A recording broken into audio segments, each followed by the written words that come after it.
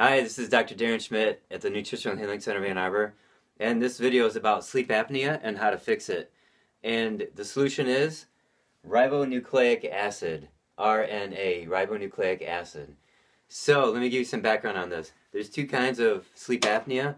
One is obstructive, meaning that the tissues here are too big or they're in the way of breathing. And number two is central, meaning central nervous system. And the cerebellum or the breathing center doesn't remember to breathe at night because it's so tired. So those are the two kinds.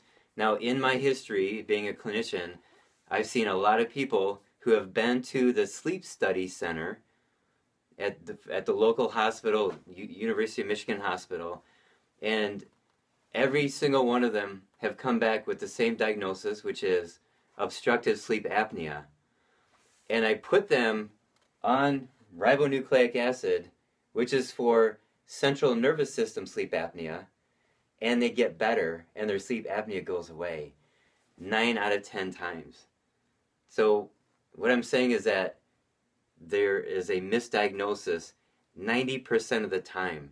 So even though they spend the whole night in the sleep study center and they're hooked up to a bunch of machines and it costs a lot of money and it's kind of a big deal, the diagnosis is incorrect 90% of the time because I fixed their sleep apnea with a supplement that's made to repair the nervous system, the brain, the cerebellum, the sleeping center of the brainstem back here. So people with the CPAP machines or the BiPAP machines to force air down their lungs, and they were diagnosed obstructive, that's usually still central nervous system. It gets fixed with this. So after the sleep study center, or after the sleep study is done, the center always gives them BiPAP machine or CPAP machine anyways. So the treatment's always the same regardless of the diagnosis. And I've seen a lot of other, there's some dentists that have like a dental implant, like a bite splint that opens up the pathways back here for better air. Like that's cheap, and I've seen that work before. So there are some good alternatives to the BiPAP machine and the CPAP machine. So there's only 3 people that I can think of in the last 10, 15 years that I haven't been able to help because they truly had obstructive sleep apnea. Dozens and dozens of other people, it's been central nervous system. So RNA, and then now the one that I sell has, I'm going to write this down, 175 milligrams of RNA per tablet. And I talked to a guy a few weeks ago, and he was sold a bottle of green food, chlorella or alfalfa, I think it was. I don't know what it was.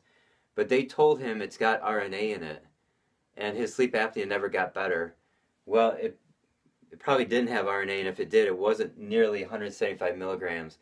Now, most people, when they have sleep apnea, need minimum 6 a day. I've seen it as high as 15 a day.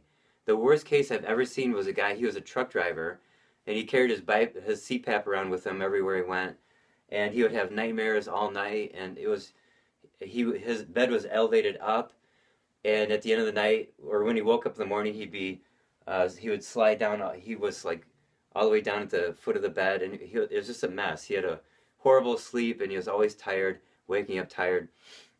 And he was on 15 a day for a year and a half, and all of that went away. He didn't need his CPAP machine. His nightmares went away.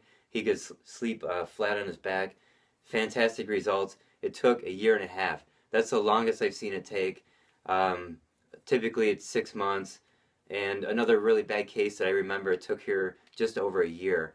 And these have been confirmed then with other sleep studies later that they slept breathing fully through the night, or maybe they just had less episodes of sleep apnea during the night. So great results with RNA most of the time. And if RNA doesn't help you, then there's going to be something else you need to look at. But always remember the diet. I always go back to the diet. You can't have sugar. It inflames your brain. You can't have gluten or grains, carbs. That stuff inflames your brain. And when your brain is inflamed, it swells up a little bit, and and then you have dysfunction of your brain and your sleep center and your breathing center and all that stuff. So great stuff right here. Have fun with that.